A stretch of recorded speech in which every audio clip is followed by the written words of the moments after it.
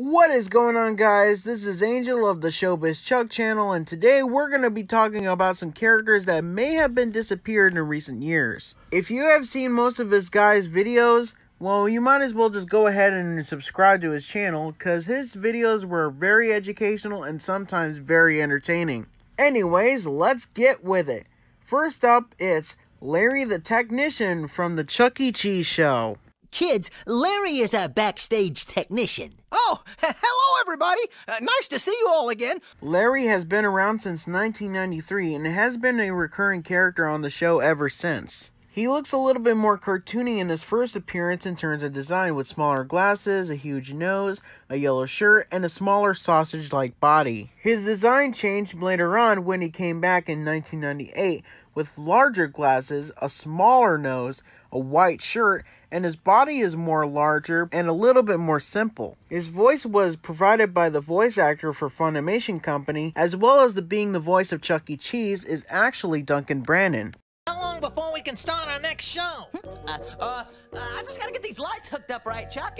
We should be able to start real soon. Throughout the years, his voice mostly changed on certain occasions, with Jeremy Blado for Chuck E. Cheese's Fabulous World Adventure, as well as the holiday show in 2002. This doesn't tell me anything. There was even a moment where in January of 2006, he was actually voiced by Robert Gotcher of all people. Yeah, Chuck, I'm on it. Hey, why don't you just hang out there and look a little bit busy? I'll keep you posted. I guess he didn't get the memo. Interesting fact about Larry is that he was the first character that Duncan Brannon has ever provided the voice for.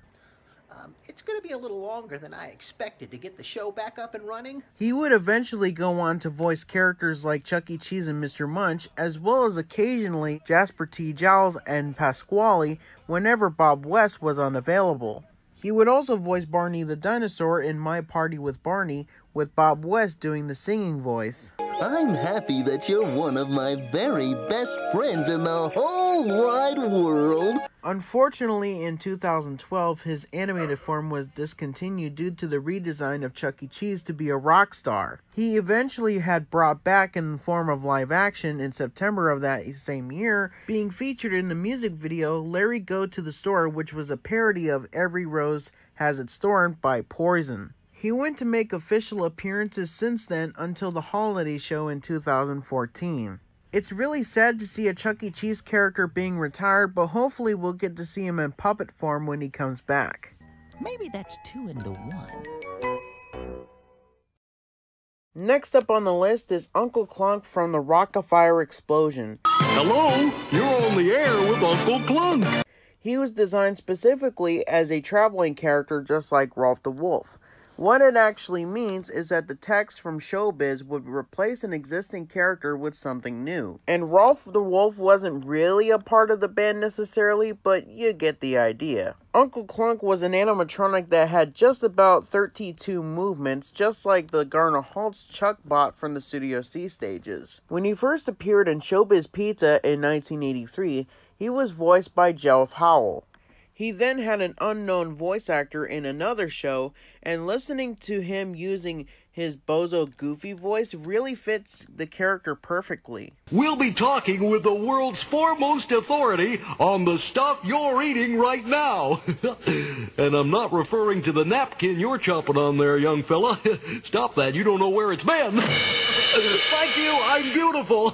Actually, I'll be interviewing the world's greatest expert on pizza, live, right here on the Clunk Line. He was later changed during the holiday season as Santa Claus for the Christmas show. Today, fans know the Santa reskin of Uncle Clunk as Uncle Santa or Santa Clunk. And with my pack on my back, I climb up into the sleigh, grab the first moonbeam, and we're up and away! I'm not sure when he'll be coming back for the Rock-afire Explosion in recent years, but at least Andrea did get Uncle Clunk at her house, but in the future, she might as well just repair him. This is your good old Uncle Clunk saying, remember kids, always be nice to your parents because they're bigger than you are, and when justifiably provoked, may hit you real hard where you sit down. Next up is Holly Harper from an extremely goofy movie. In 1995, a Goofy movie was a positive success, being number 2 on its opening weekend. 5 years later, an extremely Goofy movie was released direct-to-video, and fans considered it better than its predecessor. This movie was served as a series finale of Goof Troop, which aired in 1992 until 1993 on ABC's Disney Afternoon block.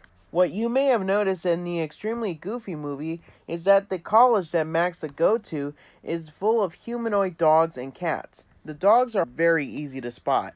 Holly is pretty much one of those characters, and she has been often seen in the background multiple times. She was first seen with Rachel Bloom watching Max, PJ, and Bobby skateboarding through the hood. Look at that guy go. I can't look at it now. Interestingly, her voice was done by Jenna Von Oy, who also did the voice of Stacy in the first film. So my theme's gonna be Powerline goes rainforest. Too much? After she said her first words, she can also be seen drinking soda with a different person. There was also a moment where Goofy and Sylvia are dancing to Shake Your Groove Thing at the dance floor. While Sylvia is dancing to the strobe light, Holly can be seen bopping along with Miranda Morales. This was the only movie she ever appeared in, along with Kimberly Roberts, Annalisa, Diana Miller, and Bridget Hendricks. Hopefully, Disney might be able to bring them back for Mickey and the Roadster Racers, or possibly walk-around characters for Disney theme parks. These are some of the rarest characters ever in Disney history, and hopefully they might be able to get at least some limelight. I'm too old for that now. Come on, Zool. You're never too old to learn a new trick. Anyways, I would like to go on and on about this, but I'm afraid I'm just going to have to try to call it quits here. So thank you for watching. Don't forget to like, comment, and subscribe to my channel, Showbiz Chuck. And I want to thank each and every one of you for 1,000 subscribers. I cannot believe I hit this far. And it's been a privilege to like make all these great videos for you guys, and I can't wait for new stuff in the future when I be able to get more popular. So thank you, take care, and we'll see you guys next time. See you later.